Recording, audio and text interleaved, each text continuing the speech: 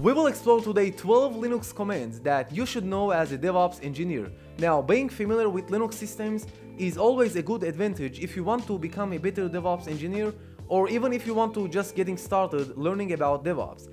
So that's why I will share with you the commands that I use the most on a daily basis, and we will do this within 10 minutes. Because there are thousands of commands that will help you to achieve different kinds of tasks depending on what you want to do with your Linux service. So let the clock begin here and let's get started.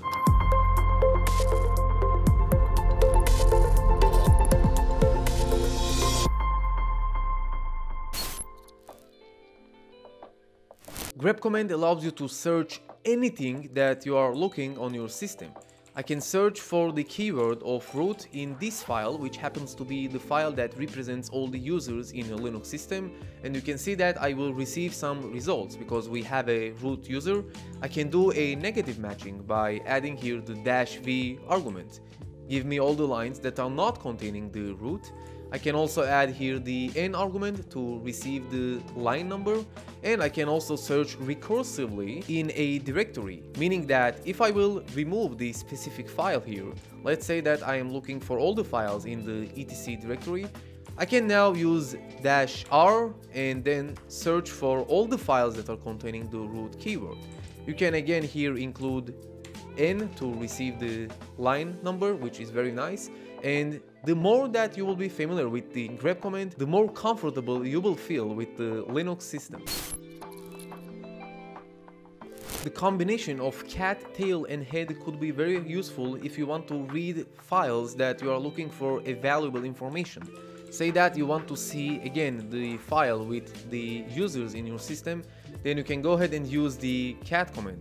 But sometimes you only want to read specific lines of your file. So say that in case that you want to read the last 10 lines, you can use the tail command, but sometimes you even want to read the last line. So you can go ahead and say -n1 to read the last line, and the same goes with the head command.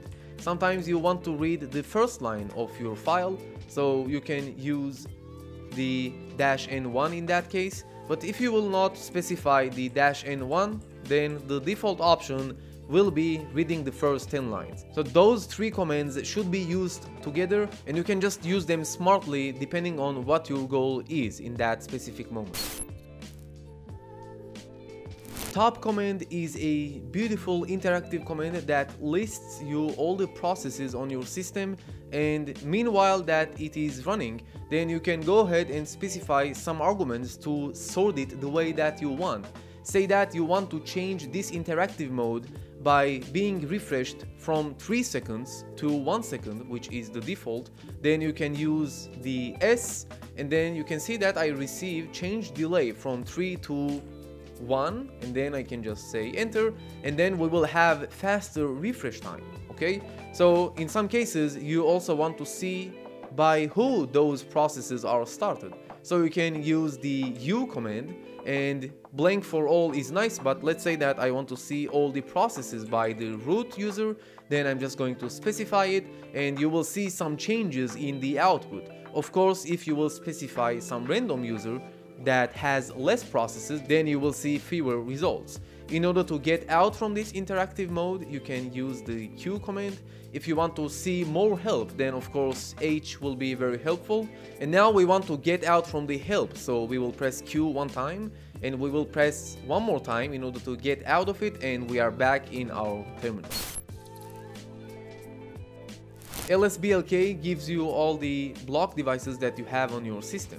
By executing it, you will see all your devices, and also some devices could be divided into partitions, so you will see a nice division of that, and you can also use the --fs to receive some more information like the UUID. Now, in combination with LSBLK, I really like the command of df. So let's clean here and use df. This gives you a full information about all the file systems that exist on your system, but it will also give you information like the usage. So you can see that a device that is mounted in the very first location on your system, which is 1/, meaning your boot, you can see that it uses 14% of the entire system. So sometimes this command is extremely useful if you want to debug problems on your system, because sometimes you might be out of space. So one of the first things that you are looking to do is to execute this one. And sometimes checking the disk usage is one of the first commands that you will execute on a Linux system that you know that it has some problems. Okay, so some networking commands, and I'm going to show one that I really like lately to use, and that is called SS, which is just an alternative command for netstat. It will allow you to check all the active connections right now. If you will enter, then you can see we have some ports that are open here. It displays it very nice, and I really like the argument of -TULPN, which shows you the established connections. So for example, we will see here a result about SSH, because obviously I'm logged in with an SSH connection right now, and you can also see here the process ID that is responsible to give you that service. So if I was to terminate the process with that PID, there's a great chance that I will get thrown out from this secure shell, because this will basically terminate the SSH service. There are more commands that are really worth to be familiar with if you don't know, like ping for testing connections, and maybe an MCLI to configure your network devices, which will allow you to change IP address and stuff like that. Systemctl, or what is known as Systemctl, is used to display all the services and all other kinds of units in your Linux server. Now this is like an interactive command, so if you press on Q, then you will get your terminal back. You have some sub commands that you can go ahead and use. So for example, systemctl, and as a subcommand I can just pass in actions like start, stop, reload, restart, re-enable, and so on. Obviously it has like hundreds of options. Most of the familiar ones are start for starting a service, stop for stopping, and restart and reload. Reload is a good option because it will only reload the changes in the configuration files that your service is depending on. So sometimes reloading a service is much more efficient than restart. It will cause you what is so-called a less downtime for the service. If we want to go ahead and reload a service that is called sshd.service, then we can go ahead and do that, and that is just reloading the configuration files that are relying in order the SSH service to run successfully. So that is a great example. Here's a command that I really like to use. As you can see in the right terminal, I am logged in as another user called JSC. So in my left terminal, I will execute only the W command, and I will receive the currently logged in users. And that is useful sometimes when you want to restart server. Then you can know who you need to notify that you are about to restart the server, because obviously they are just going to be kicked out. So that's just a useful command that you should be aware of. So check out in the right side that I have created some folders and some files. Now say that I want to identify the files that are owned by a specific user. I can go ahead and use the find command.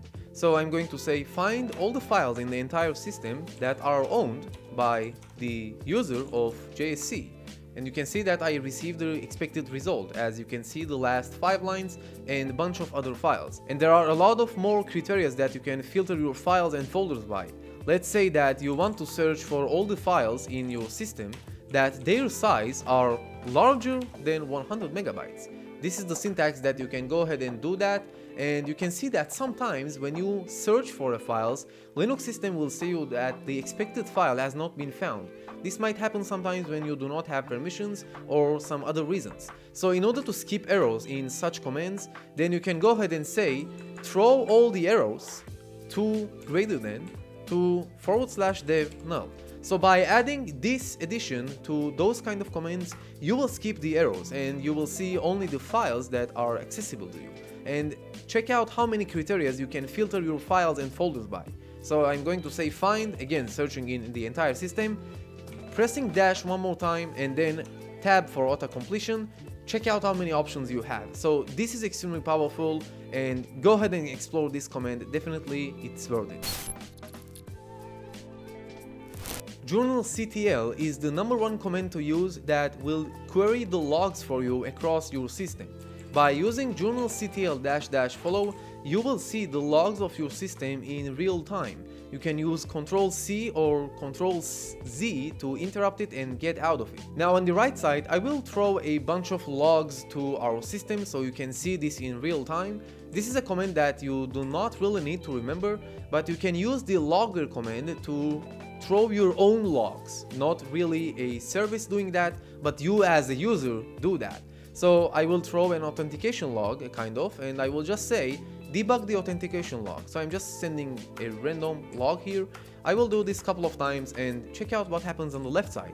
We see the logs on real time on our system, and that is probably the number one, if not the number two command that you will write in order to identify problems on your Linux server. So let me know if you enjoyed in this video. Let me know in the comment section if you want to see more videos like this one, and also share with us what Linux commands you use in order to solve different Linux problems. So please hit the like button if you enjoyed in here, and don't forget to subscribe to my channel, and I will see you in the next upload.